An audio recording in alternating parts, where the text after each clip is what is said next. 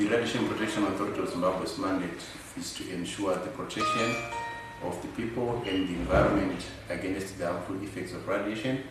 And one of the long-term effects of exposure to radiation is the incidence of cancer. And as you may be aware, today is the World Cancer Day, Commemoration Day.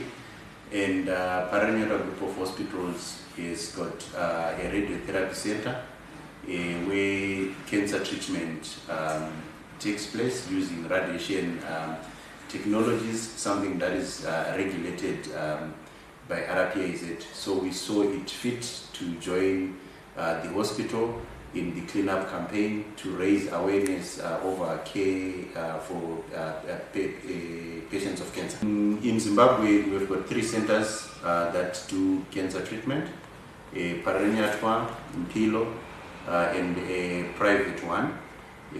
So Parirenyatwa is not the only one, but we just chose due to the proximity to our premises, Parirenyatwa. The use of radiation technologies is widespread, from agricultural production, veterinary diagnostics, industry process automation, even in the mining industry, as well as for security at ports of entry and private company premises.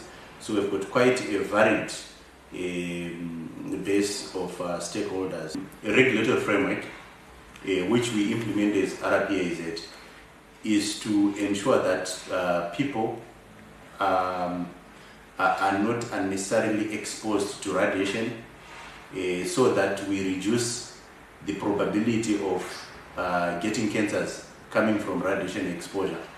So we do regulate the use of radiation.